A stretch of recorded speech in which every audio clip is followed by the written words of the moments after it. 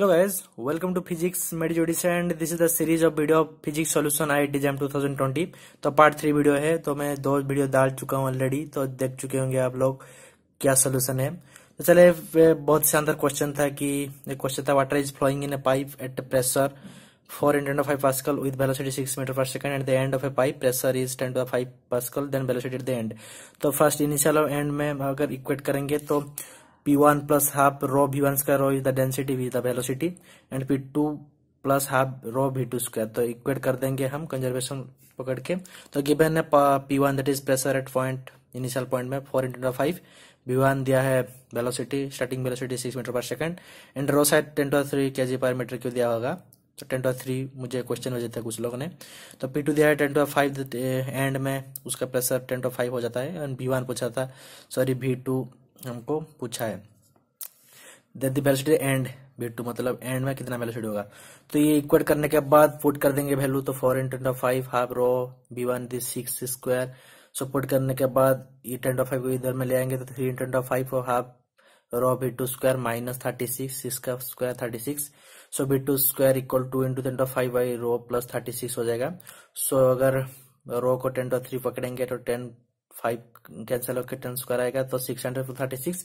सो 636 का root over that is 25.219। अगर हम इसे करेंगे 25.22 ऐसे ही हम कर सकते हैं। अगर 3 डेसिमल प्लस तक दिया होगा क्वेश्चन में, नॉट क्वेश्चन में, तो 25.15। अगर 2 डेसिमल तो 25.22 भी लिख सकते हैं, हम 21 भी लिख सकते हैं, लेकिन ये एप्रोप्रिएट आंसर यही होगा। ठीक है, मार्क कीजिए। चल move on to next question. So question number 2 is from optics. A concave mirror has focal length 1 cm, rod of length L is kept at a distance 3 cm from it. Then L dash by L पूछा गया था, where L dash is the height of the image.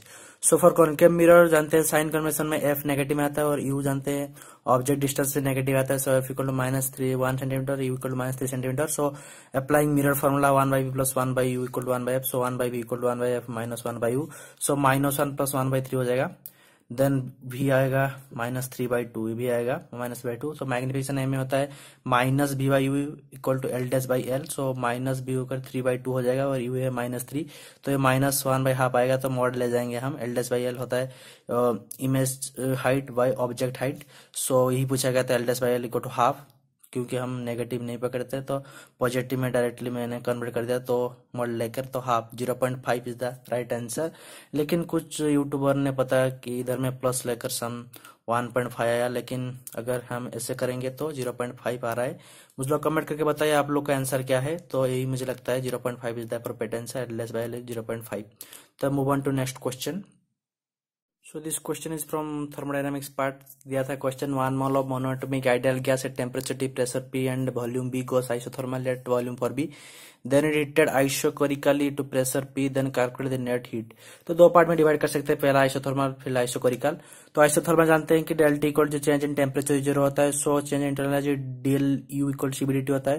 Then first law of thermodynamics जानते हैं DQ equal DW plus DU।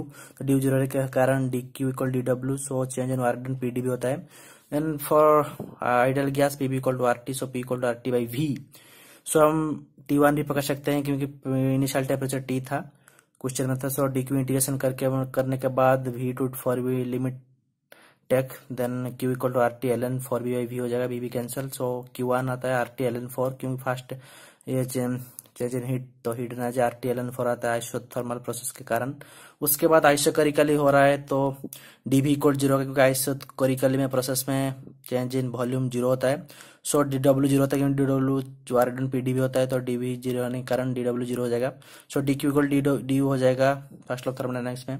Then DQ integration CBDT, तो T initial temperature से final temperature, सो CBT final minus T initial.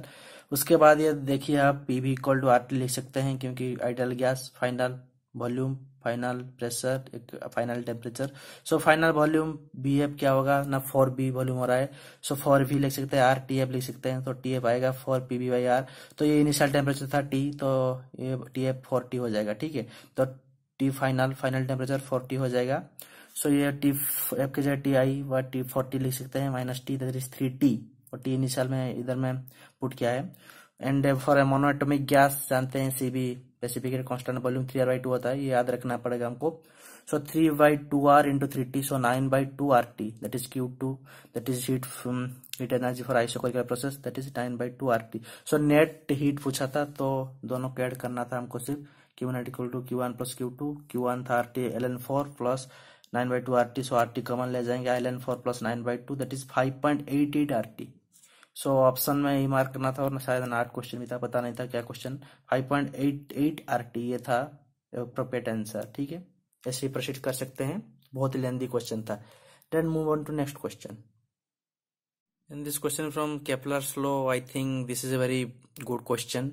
ऐसे ही question आते हैं बहुत सारे exam में, एंड बहुत सारे कैलकुलेशन भी थे।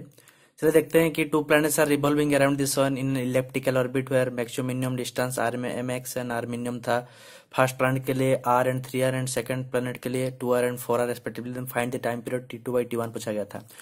तो इसेंट्रिसिटी में जानते हैं, अगर हम क्लासिकल फिजिक्स पढ़ेंगे और इसेंट्रिसिटी जानेंगे तो आर मैक्स होता है a into 1 minus E, where A is the semi major axis and ई होता है इसेंट्रिसिटी, एंड आर मिनिमम होता है a इंटू 1 प्लस बी। अगर R max plus are minimum को ऐड करेंगे तो ये 2 आएगा, ठीक है, ये कैंसिल होकर 2 आएगा। तो प्लैनेट 1 के लिए R max plus are minimum, that is distance are maximum and minimum distance 2a1 पकड़ सकते हैं। a को a1 इधर में मेजर एक्सिस के लिए प्लैनेट 1। सो आर मैक्सिमम दिया है r and 2r, r and 3r, sorry r and 3r दिया है फर्स्ट प्लैनेट के लिए। सो r plus 3r equal to a1, so a1 equal to 2r, ठीक है। उसके बाद सेलेक्टेड प्लैनेट के लिए 2r प्लस 4r, क्योंकि मिनिमम मैक्सिमम डिस्टेंस 2r और 4r दिया है, तो 2r plus 4r equal to a2, so 6r equal to a2, so a2 equal to 3r।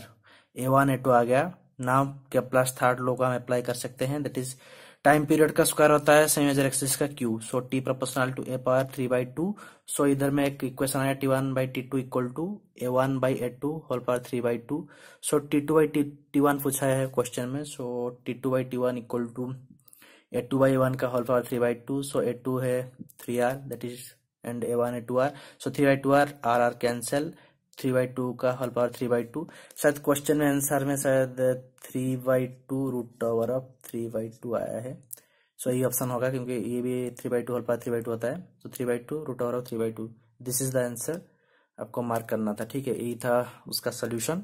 अगर कंफ्यूज लग रहा है तो मुझे कमेंट करके बताइए, क्योंकि ये डेरिवेशन है, लेकिन में derivation no need, so question का सोल्यूशन मैं बताया। तो मैं लेंदी क्वेश्चन का सोल्यूशन अभी कर रहा हूँ, तो नेक्स्ट वीडियो में कुछ और सोल्यूशन डालूंगा। ये कुछ भेजे थे क्वेश्चन, तो उसका सोल्यूशन में दिया है। तो जो लोग वीडियो को देख रहे हैं, वीडियो को जल्दी से जल्दी शेयर कर दीजिए और चैनल को सब्सक्राइब कीजिए। Thank you very much.